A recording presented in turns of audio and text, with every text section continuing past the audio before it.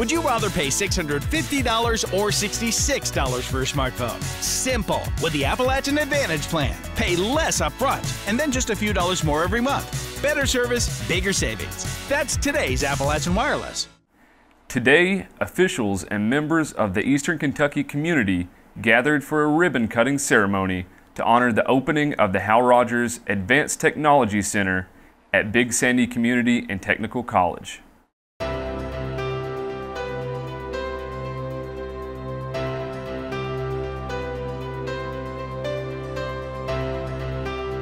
Well, we're dedicating this new branch of the community college, the Big Sandy School.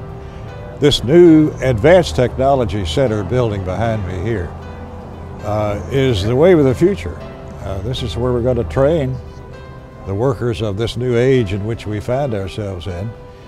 It's heartwarming to see all of us unite around the central theme of thinking our new future. We're still going to be mining coal in the region, but not with many employees as we've had before. So we've got to think about new ways to make a living and train for that.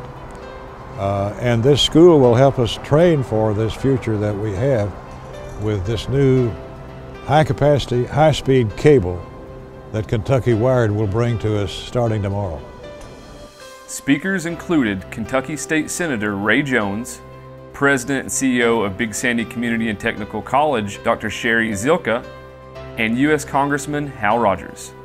They each touched on how important the Advanced Technology Center will be to our community and how it will provide more career paths for Eastern Kentuckians. The fact that we could all come together and realize what we need to do and then do it. And Big Sandy's leading the way from this Pikeville campus.